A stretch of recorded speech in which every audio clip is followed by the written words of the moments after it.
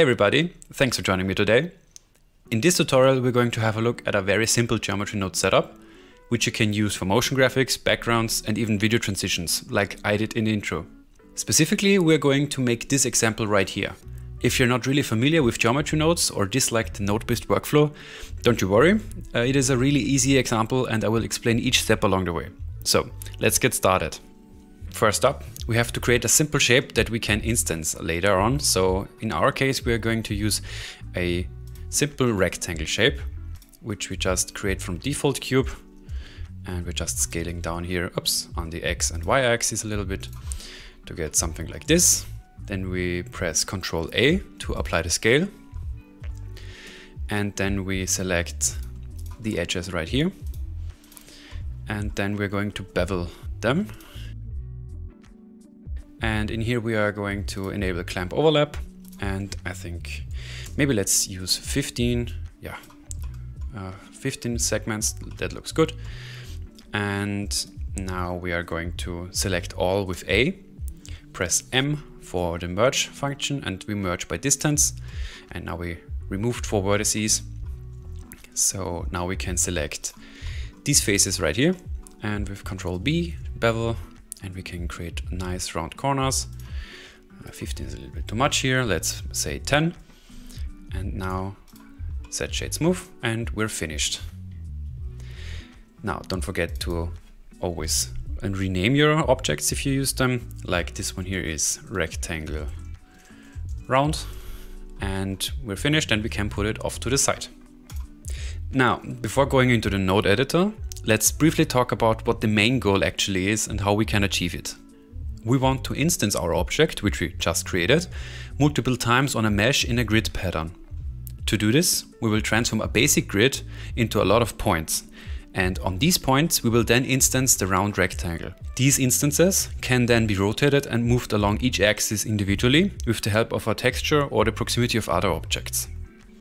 So here in Blender, we're going to create any object, in this case a plane, and we go over here to the Geometry Nodes tab, and we're going to create a new Geometry Nodes tree. In first step, we're going to delete the input and get a grid primitive. Fun fact, if you didn't know, if you're searching for any node, you can just press Shift A and then hit S, and then you can type whatever you are searching for. And this is the way I get my nodes most of the time. So yeah, we have a grid node and we connect it to the output, and we see we have a grid. The reason why we using a grid node and we're deleting the first plane in the first place is that we have a lot more options here and we can change them later on. And this is a much more flexible workflow in our case. So now let's use a transform geometry node and transform this grid by 0.5 in the z-axis and rotate it on 90 degrees in the y-axis so it stands upright. And now if we take a mesh to points node, we can see that this node transforms our geometry into a lot of points, and we have different options here. For this case we have here vertices, edges, faces and corners. In this case I would like to have my points centered on each face, so I'm going to select faces. And when I come back here to the grid option, we can see if I change now the amount of vertices in our grid, that the mesh is then automatically generating more faces, of course, and this because of this we are getting more points in our mesh. Now we are going to, let's say, make 10 vertices, looks good. And in the next step, we're searching for a node which is called instance on points. And with this node, we can instance the geometry we created before onto these points here. Always good tip to pin this node group so that we can get here the round rectangle from before and drag it into our scene, into our node tree. And now we're going to use this geometry here as the input for our instance. And what we can see is that we have a big mess. This is because we have to first apply proper scale to each individual instance. So I'm going to shrink this down to something like 0.1. Can be a little bit bigger, 0.11. Yeah, almost touching each other. But now I also want a second row of instances to fill these gaps in here. And one way of how we can achieve this is if we make a little bit space down here. And we're going to use a second mesh to points node. We can just copy it with Shift D. And then here, instead of setting faces, we're going to apply vertices. And now if we take the same geometry from before and look at the points here, we can see that it's basically doing the thing that we want it to do, but we only get one part of the points. So we use Shift A and S, a join geometry node, where we're going to join these two point groups together. So we get both points in one object. And you can see that this is basically what we were going for.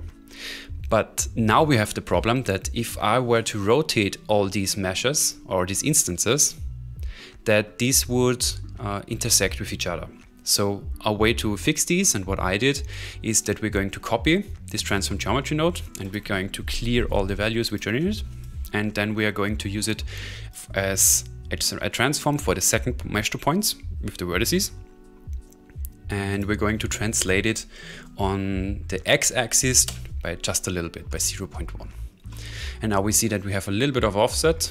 This is even more than I intended to be honest. Let's get it back a little bit more. Yeah, something like this, 0.005. Yeah, perfect.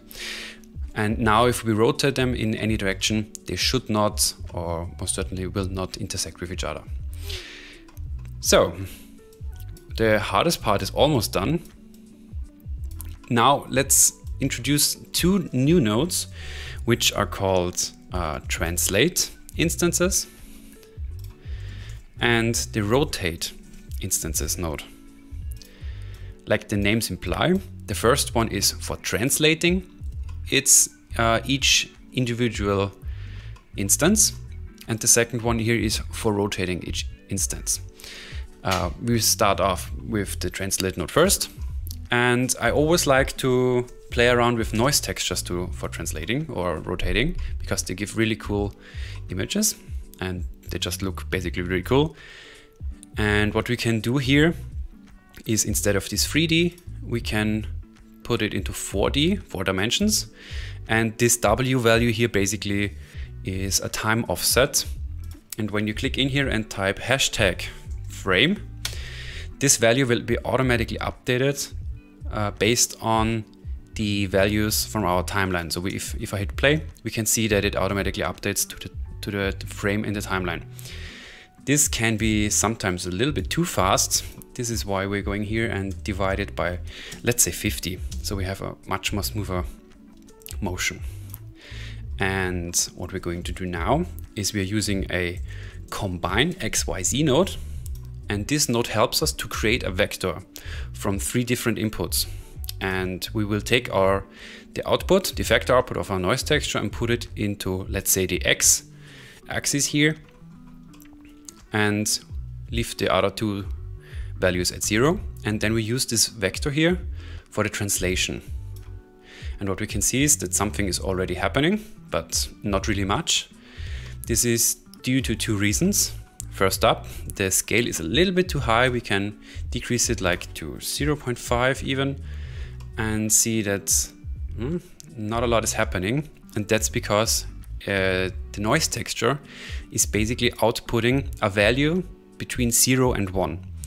And a value between 0 and 1 is not really much if we want to translate our objects. So what we can do is we can use a map range node here. And so we're giving it a value between 0 and 1. So this is what has been declared in the first 2, from min, from max is 0 and 1. And we want to push these to a new maximum. So we let the minimum at 0 and we want to push it to a new maximum of, let's say, 3.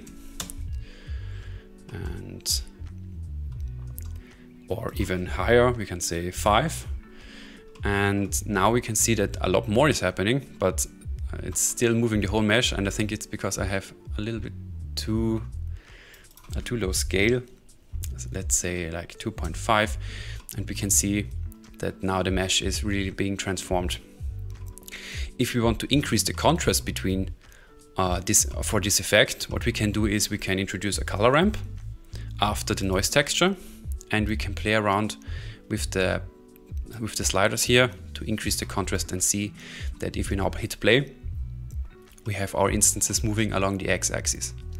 We of course can also use it in the y direction, which also is a really cool effect, and we can also use them in the z direction, of course, which will move them upward. And you of course can also combine these on two vectors, two axes at the same time, or even all three if you would like to. And this is basically moving your instances along an axis. And now we can look at rotating our instances, which is nearly identical. So I'm unplugging this node input here from the translation, and I'm giving it to the rotation here. And we can see that already a lot is happening. And normally I would say we do not like to just play with a few degrees, like 5 degrees, but the mesh is already rotating a lot. And if you want to have more control over it, let's say we want to have the mesh or the instances we want to rotate at a maximum of 180 degrees. But the problem with this is that the input up here for the rotation only takes radians and not degrees. So we can use a math node in here, and in the conversion section down here we can find a tool which is called 2radians, a function, and this will rotate, will calculate the right rotation for our mesh, for our values down here. So if you play, we can see that our mesh is turning at a maximum of 180 degrees. We can always also limit it to 90 and play around with these values as well. And again, it's working in each direction, X, Y, and Z, or like before, we can also combine these if we want to, which looks a little bit silly right now. So yeah, perfect. With this setup, now we can also, instead of using a noise texture, I'm just quickly unplugging this, we can also use a geometry proximity node to use an outside geometry as the drive object for our mesh here. And what I have done before is I used a text object, and I deleted the text inside and set a number like, let's say 5. And then I'm going to rotate it so that it's upright and visible. And then I'm going to scale it up a little bit more and position it here. And now if we take the text here and import it as the same way as we did before, and then we take the geometry output as the input for the target in our geometry proximity, we have to keep in mind also that we have to put the position to relative. And now we are using the distance output of the geometry proximity node as the input for our color ramp. Now, if we want to visualize this, we can always press Ctrl Shift and left click on an object to preview its values. And if we're going to preview the distance here, we can see that we first of all need a geometry input up here. And if we would look at the instances, we would see that nothing really much is happening and they all look kind of gray. And this is because each instance is handled as an own object where the proximity is applied. But what we want to have a look at is actually the mesh we transformed in the beginning, so we can see what's actually happening with the proximity here. And we can see, yes, everywhere where the 5 is, there is now a black value, which means in our case 0, and everywhere else is a gradient up to white, which is basically 1. So we can, and we will turn this around, and we can see, if we take this value right here now, perfect, that if we move this a little bit closer, that now everywhere the 5 is,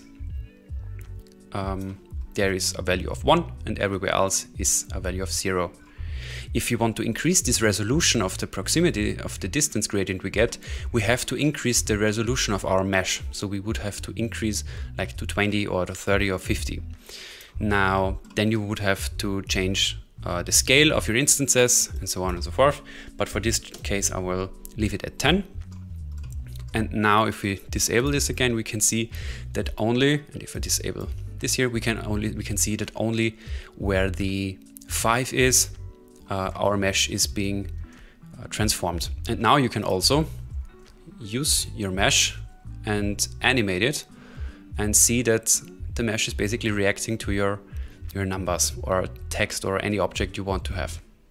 Just be sure as a last step that you use a set material node and select the material so you can shade your instances right here. And a quick tip for shading. In the shader editor, when we select our object and the material, we can use an object info node and use the random output down here. And if we look at it, we see that each value we see that each instance gets its own value, its own number, so to say. And now what we can do is we can take a color ramp and put it here. And then let's say we make a couple of stops. And with this drop-down menu here, we can distribute those stops evenly. This is one too much for my taste. And now we can also change the interpolation to constant. And what I always like to do now is to use a website called Coolors.